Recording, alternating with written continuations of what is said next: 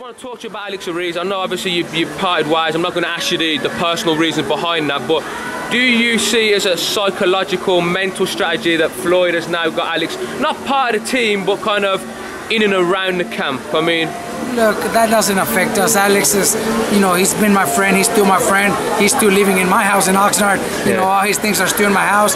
You know, I'm gonna see him after the fight. He's gonna have to come to Oxnard because he still lives in Oxnard. You know, I'm still gonna pick up the keys from the house because he's got to turn it in. He's got to turn it in my house. But I wish him the best. You know, Alex is good at what he does, and if Floyd hired him to do a good job, obviously he does a great job. But if he did just to use mind games, well, that is not going to affect us at all. Yeah, just final question. Prediction for the fight?